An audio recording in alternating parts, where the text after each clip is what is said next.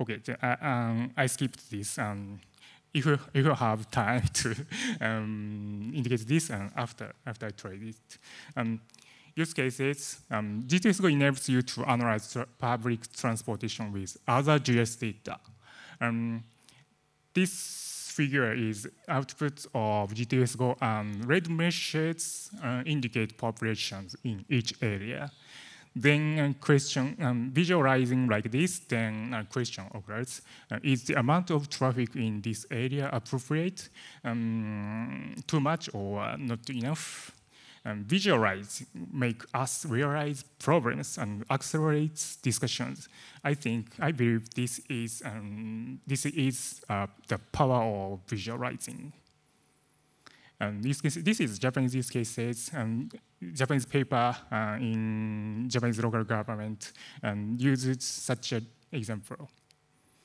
Next use case, this is tweet in Twitter. Some people use GTFS-GO to visualizing GTFS location and frequency. And these are very many Twitter users reacted these tweets.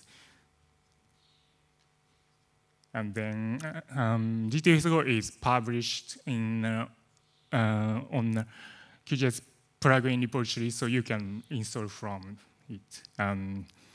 And star is spiked when Twitter is many people reacted. And GTFS-GO is published, developed under open source software licenses in this repository.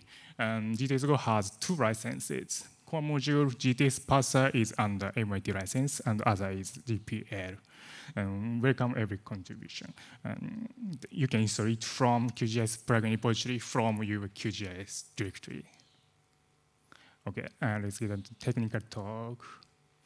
GTFS-GO uses pandas, heavily uses pandas. And GTFS-GO consists of comma separated value text files, so it is good to convert them into data frames like this, and stop times, routes, trips, and each text file into data frames. Basically, GTFS-GO export to data, stops and routes. Stops is simple. I can make stops data from 2 tables, stops and routes. But routes is somewhat complicated. I need 4 tables and joining, and merge. I get one big table. I need to do so. Then it was challenging to understand roles and relation between tables. I can understand. I knew I was able to connect each tables by ID, and stop ID was route ID and so on. But I didn't know which tables should be connected to achieve data I want. For example, I want to stop data, but which tables are needed, I don't know. Next, GTFS has many optional values. There are many optional columns, nullable columns, and even optional tables. This is makes GTFS very complicated. For example, shapes.txt is optional. Even this indicates real traffic routes, but this is optional tables. So I had to deal with cases where one has optional value and another doesn't. This is complicated. Next, this is about aggregating feature. In GTFS or in bus stops, there are typical cases. There are many similar stops which could be treated as a group. This 2 figure indicated this pattern. Left pattern has there are 2 stops and has the same name.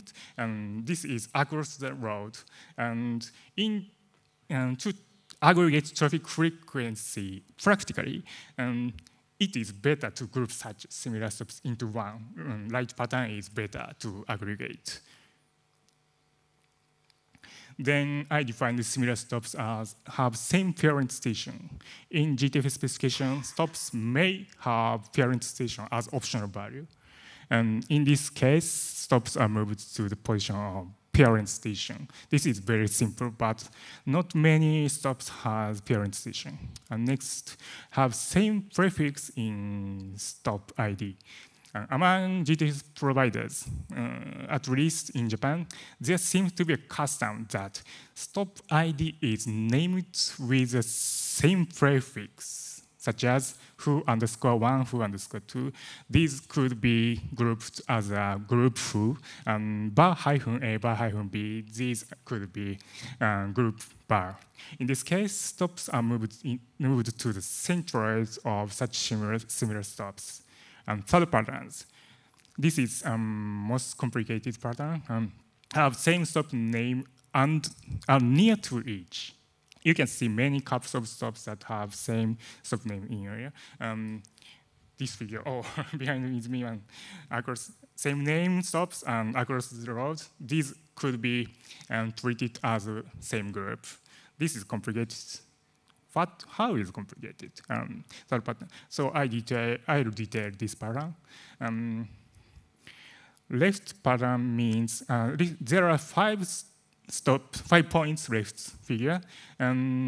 Four have same prefix PyCon, and 1 is not. Then I want to move them into the centroid PyCon stops, but left stops is distance from other 3, then I want to move only 3 points into 1 point. Then I have to think about this, how to judge whether the stops are near or not. This step in GTFS, I judged with these 2 steps. First, extract same named stop. This is simple. Next, calculate distance from the centroid of them. This is a core. Using longitude, latitude, Euclidean distance. Then I calculate distance in long lat plane. So in GTFS, Earth is flat. And this is not precise distance calculation, of course, but not problem in this case. A precise distance is not needed, only a good threshold is important. Next, more appendix, more complicated technical terms. Aggregate similar stops into traffic frequency. There are no path table in GTFS, so we make it. Input is a table of stops. Left bottom table is a very, very simple example for it. I convert it to right figure, path into path table. Each row has from to geometry. I can aggregate frequency by count distinct the number of paths, like such geometry number of paths. Next, Python and Panda performance. Initially, my implementation was not good, very primitive implemented, and took long time to calculating. But by tuning to follow the best practice in Pandas and Python, the performance was improved. First, anyway, avoid for loops. For loops is very slow, and it is better to use column table-oriented methods like map-apply provided in Pandas. And memorization, next, memorization for methods. In GTFS-GO, there are many methods could be thought as a key value. Then functors error cache is very useful. Okay, let's wrap up. GTFS-GO is a tool to analyze and visualize GTFS, and Pandas is good for GTFS parsing. And it is important to follow good practice. Thank you, that's it.